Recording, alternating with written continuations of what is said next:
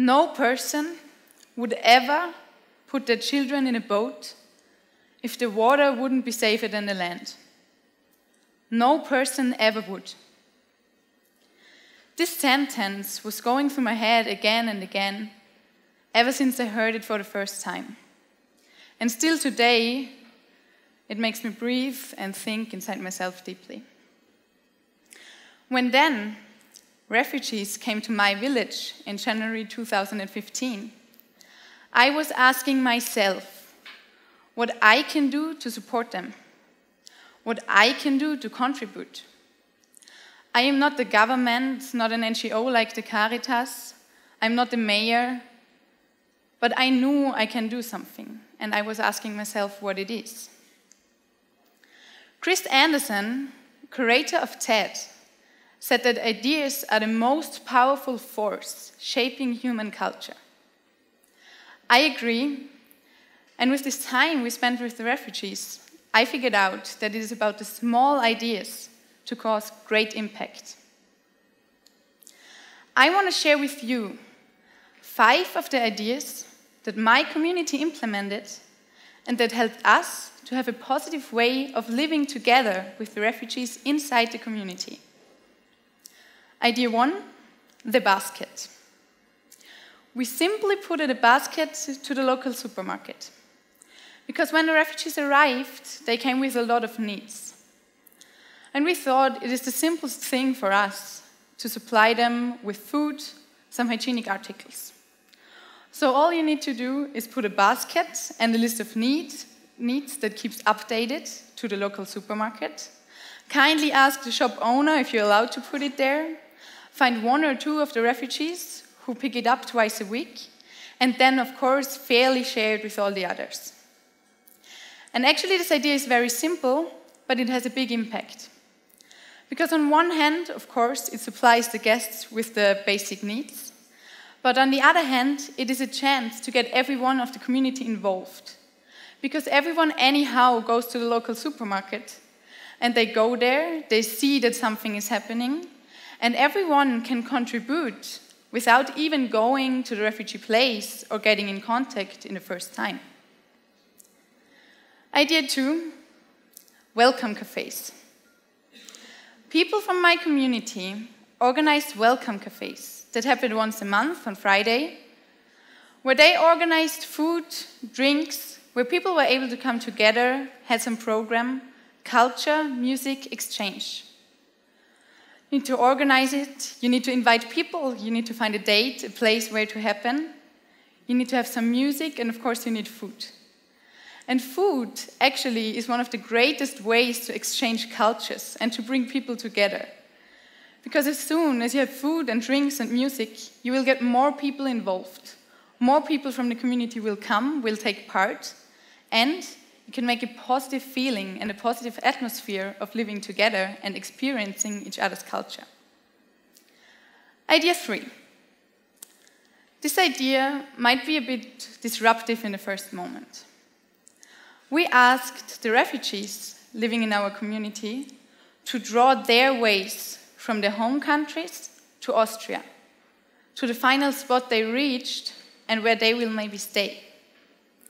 We asked them to draw all the countries they've gone through, where they started, where they ended up, how they got from one country to the other. Was it by feet? Was it by plane? Was it in a truck? Or was it by boat? And we asked them to share with us their stories. So what do you need? Of course, you need the people to draw the pictures. And this is the biggest challenge, because this brings in a situation where you can exchange, where they are reflecting their stories, where people living here get the chance to understand better what happened, what these people gone through. And it makes a fundament of living together, of understanding each other, and also for getting friendships and for really exchanging. Idea 4 is called the contribution list. So actually, when people are coming to other countries, and it's the same for all people over the world, and I'm sure it's the same for you, nobody on earth wants to feel useless. But it happens many times that refugees come and they have to wait and wait and wait until they get their interview and until they get their positive asylum paper. So in this time they are not allowed to work, but they want to contribute. And many refugees experience, like it was in my community, that there are people who are helping them, supporting them, and welcoming them. So they want to give something back, and they want to do something, of course. So the simple idea is what we made. We made a contribution list, where everyone who wanted to do something was able to write down what they can offer. It can be an Arabic course for people. It can be a cultural cooking course. It can also be someone who says that they are able to fix some bikes and want to help some people, or someone who wants to help old people carrying home the things from the local supermarket when they are there. Or what we had, for example, we had one woman from Syria, and she was a fitness trainer, and she offered for us a ladies' workout once a week. And this idea, making this contribution list, has this big impact, because an important thing of living together inclusively, is appreciation. And appreciation can only happen when everyone can take part and everyone can show what they are able to do. Idea 5 I want to share with you is actually the most simple of all.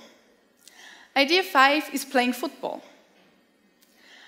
What you can do is you can ask the club owner of the football club in your village if he can open for some new guests.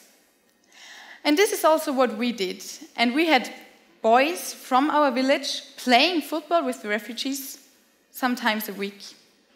And this has big benefits, because a club can get quite a lot of good players in the first way. Then you have people who want to do something. They want to play football, and it's not about language, it's not about culture, it's not about talking to each other, it's just about enjoying passion, enjoying playing football together. And this then affects that the boys also go home, tell their parents, tell their friends, okay, I play football with our new guests and they are really cool, they are good players, and I want to keep in touch with them. And this is then what builds an inclusive community. These were just 5 ideas out of so many more that my community implemented, and out of so many more that other people had and that other people are implementing. So let me share with you some of my learnings. First, I know now that it was no big plan in the beginning when the refugees came, but much more an organic way of ideas evolving one after the other that made us an inclusive community where we live together with the refugees. Second, integration of refugees doesn't have to be a challenge. For us, it came out to be a chance. Because what happened for us in our community is that people from the village grew closer together, and that we built a new and inclusive community together with the refugees inside our village. Third, you can also be angry on refugees. Within every group of people, no matter where you go, no matter of gender, of age, of culture, of language, of background, you will find people you like and you will find people you don't like. And you will find people you consider as good people, and you will find people you consider as bad people, and you will find people you get along with and don't get along with. And actually, that's perfectly fine. That's normal, that's human, that happens to every one of us and everywhere we go. But the final thing, and the before was what leads me to this, is no matter how many doubts you have, no matter how many withdrawals you make, never give up. Because contributing as much or as little as we can is worth it. All we need to do is bring together the people that want to do something. Make them share and implement their ideas and give them the chance to, together with small ideas, create something big.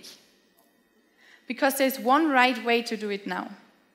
We need to face the challenge, we need to make it our chance, and we need to contribute. Thank you.